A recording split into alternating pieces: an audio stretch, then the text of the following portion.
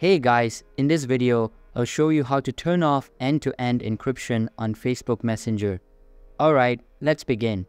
First of all, open the Facebook Messenger app and then click the three-lined icon in the very top left corner of the screen.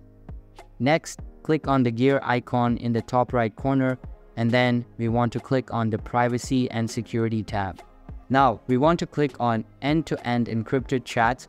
Select the very top one that says Message Storage, and then go to the very bottom where it says Turn off Secure Storage. Inside it, disable the secure storage and it will be turned off on all devices. Then, you have to remember that it only turns end-to-end encryption off on this device. After that, click the back button and then click on the second one where it says Security Alerts. Now, click on View Logins and each individual logins will be displayed here. So, click on the target Facebook device and then click on Logout at the very bottom. So that's basically how you can turn off end-to-end encryption on Facebook Messenger. And that's it for this video. If you find this helpful, consider subscribing and giving this a big thumbs up. Thanks.